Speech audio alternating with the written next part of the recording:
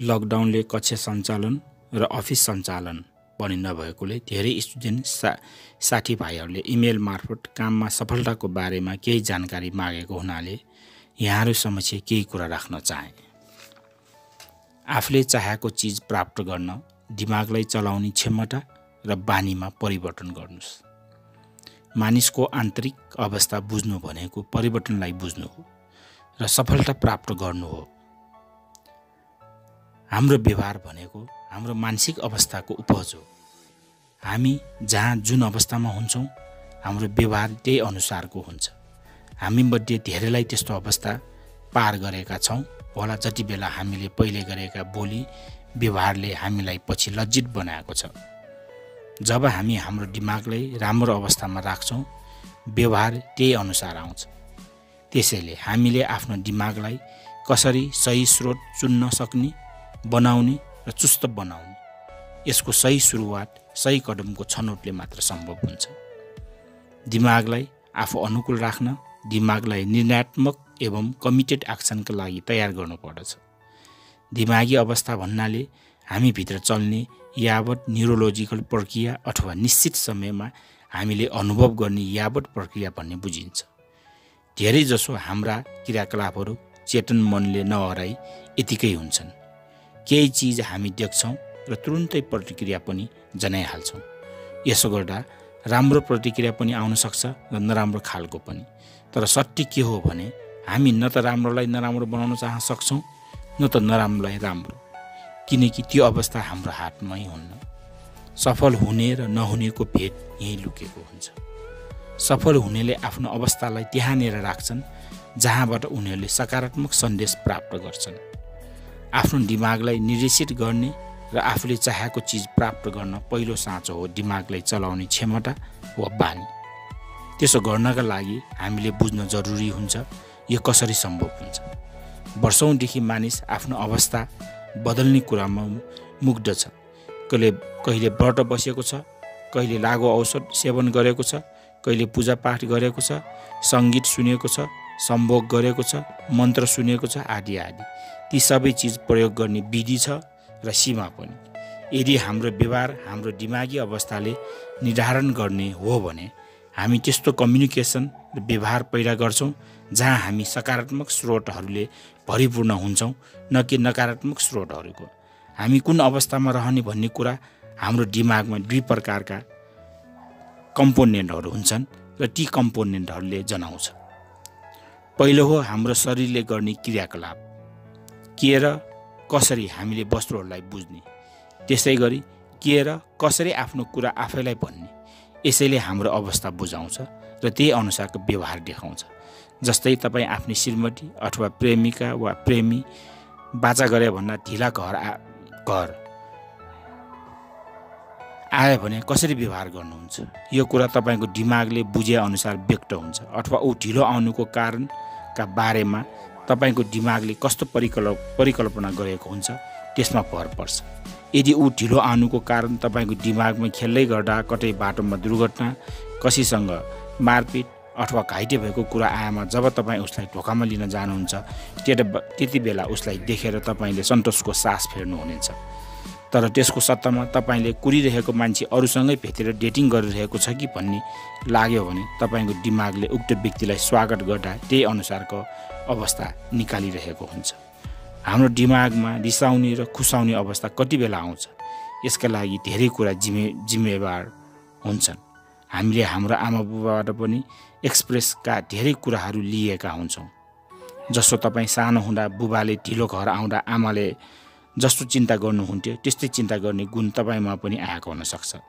त्यसै गरी आमाले कुरा गर्दा बुबामाथि धेरै भरोसा छैन भनेर भनिरहँदा तपाईँमा पनि त्यस्तै शैली आउन सक्छ। त्यसैले हाम्रो विश्वास, व्यवहार, मूल्य, मान्यता र विगतका अनुभवहरू सबैले हाम्रो बानी व्यवहारलाई प्रतिनिधित्व गर्छन्।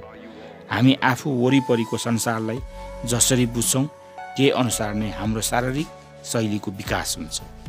हाम्रो भित्री मन र बाहिरी शरीरका बीचमा लगातार अन्तर्क्रिया भइरहेको हुन्छ। आफूलाई जे कुराले असर गर्छ त्यो कुराले अरूलाई पनि असर गरिरहेको हुन्छ। त्यसैले बदलिँदो दिमागी अवस्थाले हामी भित्रको कुरालाई प्रतिनिधित्व गरिरहेको हुन्छ र त्यसैले शारीरिक अवस्थाको प्रेमी वा प्रेमिका, श्रीमती, श्रीमान, छोराछोरी घर आउँदैछन् भन्ने मन एकदम चञ्चल हुन्छ र मनमा नाना थरीका कुरा खेल्छन्।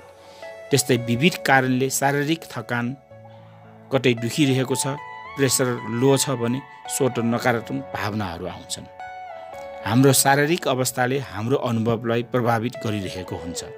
त्यसैले हाम्रो व्यवहारलाई नियन्त्रणमा राख्न र निर्देशन गर्न हामीले हाम्रो अवस्थालाई पनि नियन्त्रण र निर्देशन गर्न सक्नुपर्छ।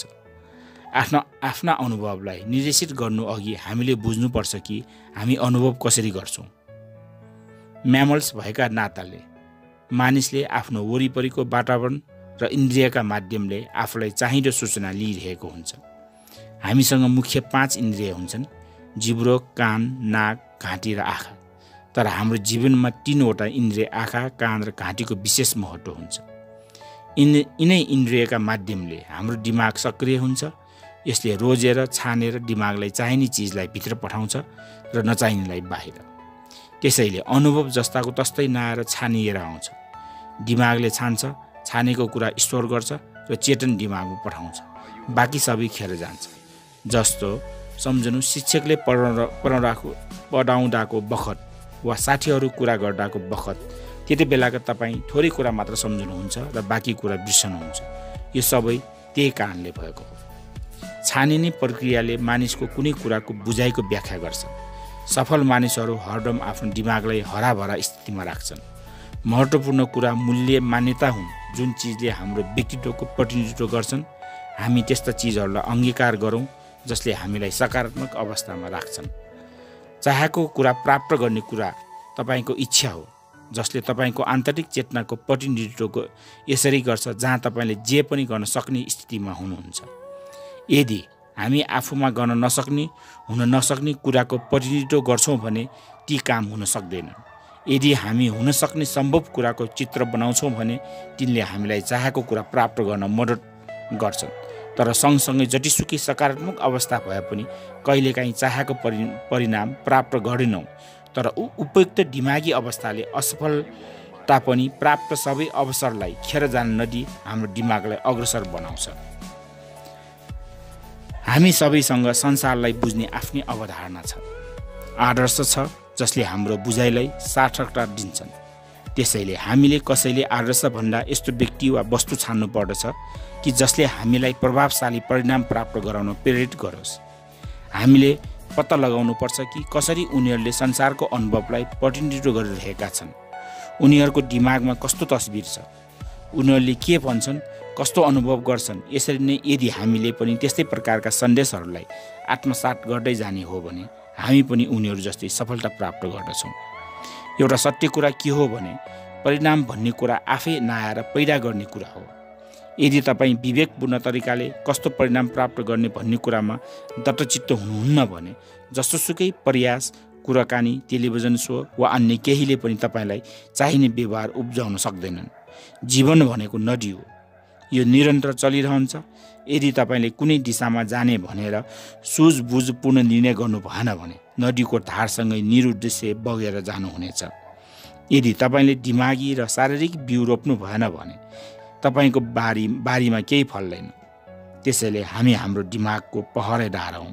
हामी आफै जान्दछौँ कि हामीले कस्तो कुरालाई प्रवेश दिने र नदिने। हामीले हाम्रो मनको बगैँचालाई सधैँ सफा सुग्घर गर्नुपर्छ।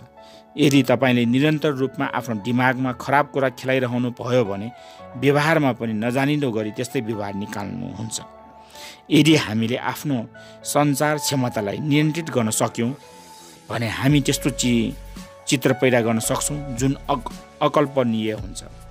सबैभन्दा सफल म्यानेजर्स, प्रशिक्षक, बाबुआमा र मोटिभेटर्स त्यस्ता व्यक्ति हुन् जसले जस्तोसुकै कठिन परिस्थितिमा पनि धैर्य राख्न सिकाउँछन् र असफलताले सफलताको भोकलाई नमार्ने उत्प्रेरणा दिन सक्छन्।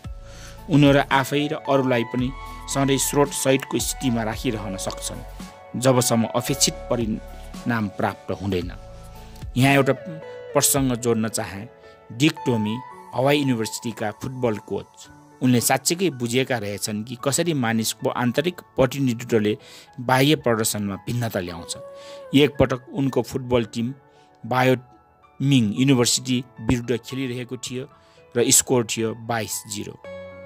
यस्तो लाग्थ्यो उनको टिम बायोमिङसँग बेकारमा खेलिरहेको थियो।